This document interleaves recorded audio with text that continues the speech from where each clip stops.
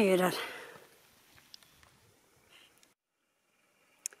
Hej på er och välkommen tillbaka till Naturliv. Idag är det den 21 maj 2020 och jag och en granne är på väg till någonting som heter Masurgraven i Jokkmokks kommun. Så häng med får ni se hur det ser ut.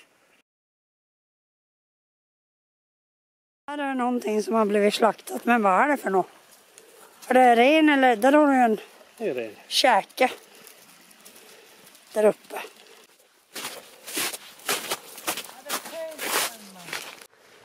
Ja, men där är ju någon skylt.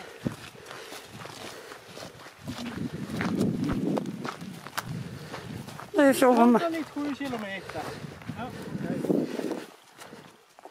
Det står ju faktiskt Masurgraven. Du bara luras.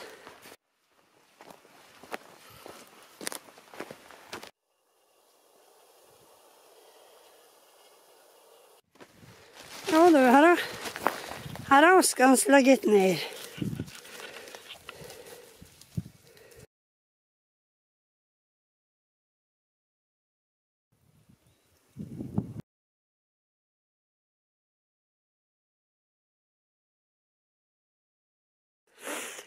Ja, då befinner vi oss i Masurgraven. Det är jättefint här. Nu är det ju snö kvar dock, men det är ändå vackert.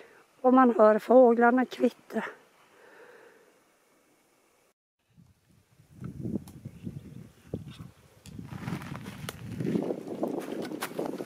Är det långt ner här?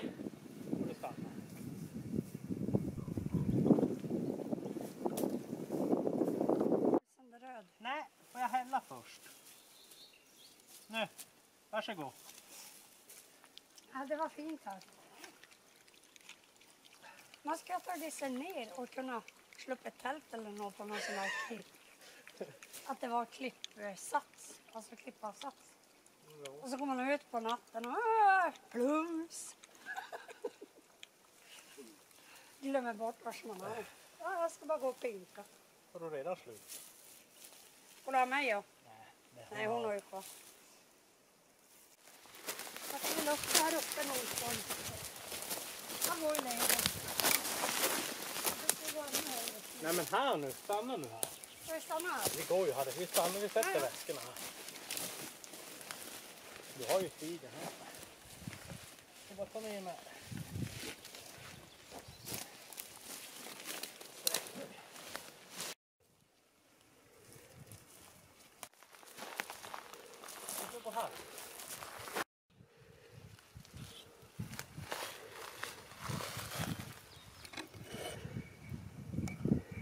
Men titta här vad jag hittade. Jag tror jag hittade en cache. Geocacher. Allvarligt? Japp. De där fågelholkarna som var där borta är nog också det. Ja, det var nog i den här fågelholken.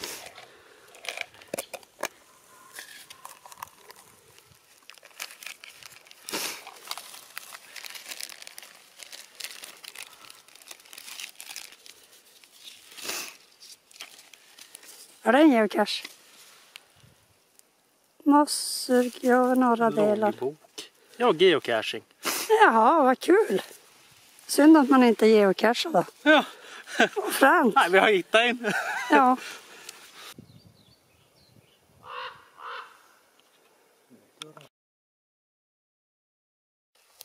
Hälsingland. Gröna skogar. Vad är det som ligger här vid våra ryggsäckar? Var är den? Jag hittar den inte i kameran. Jag måste titta nu. Men var är den? Där ligger den. En huggormbebis. Håll nu Lovis därifrån. Hon är inte där. Nej, men så att hon inte kommer. Det var lite coolt.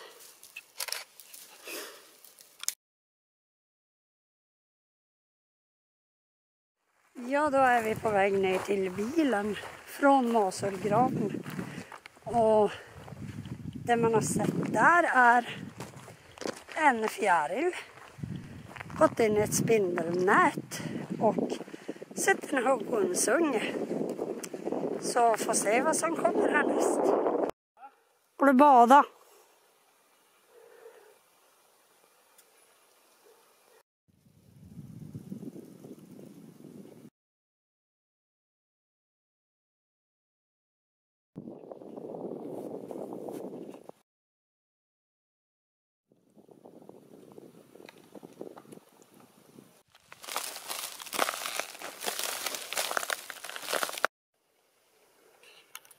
Nu har vi kommit fram till en liten badsjö. Isen ligger fortfarande, men vi har gått runt dit ungefär och där finns det en eldstad. Så vi ska gå dit och göra upp lite lunch. Jag ska ta vägen, röken.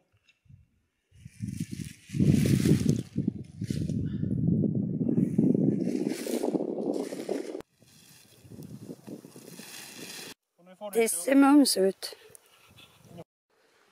Här hittade jag något märkligt. De har byggt upp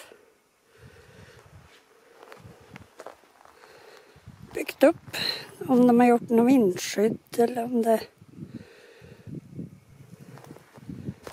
jag sätter presenning över det. Jag har ingen aning.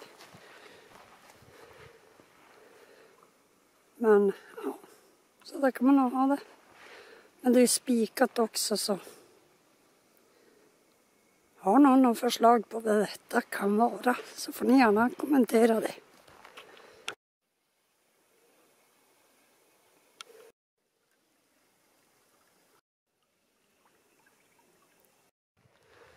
Här finns såna här stora tuvor, grästuvor, lite överallt. Och jag kommer ihåg när jag var liten, då var jag rädd att det var trollens hår.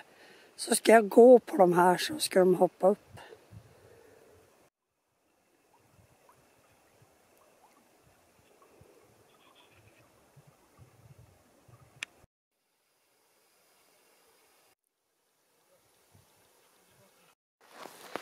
Yes, har du sett?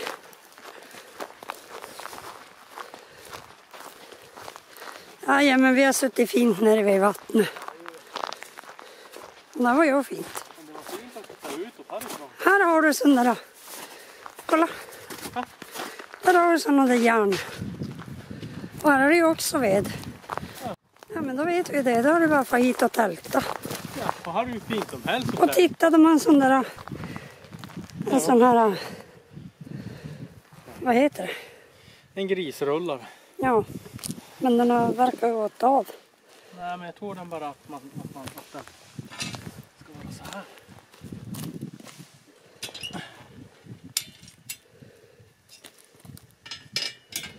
Ja, fiffigt. Ja, men det var fint. Fin lägerplats. Faktiskt. Man har slå upp tält och man kan, ja. Här kan man ju vara en helg. Ja, hit måste vi. Hit måste vi. Och där är en lite mindre eldplats. Ja, där bak ja. Jajamän. Och någon som har lämnat en grill.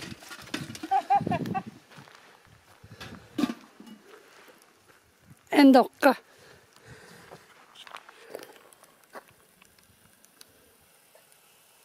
Och vilken snygging.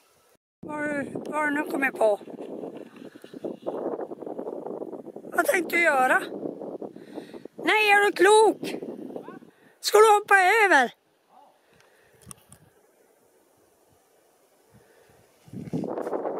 Oho.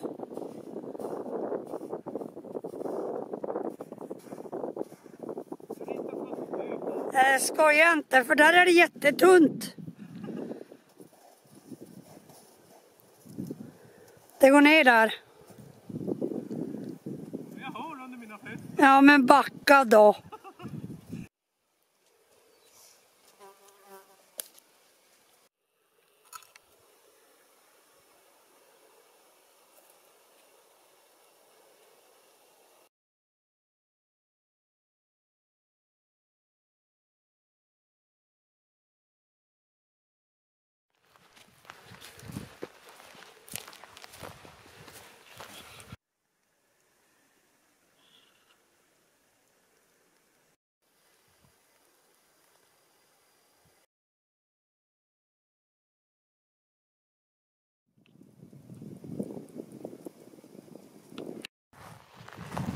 Ser ut som en stor älgskalle. Nu har vi kammat klart, tänkte jag säga. Nu har vi, vad heter det? Nu har vi äventyrat klart för idag. Så nu ska vi bege oss hem. Och tack för att du har valt att titta. På återseende. Hej då!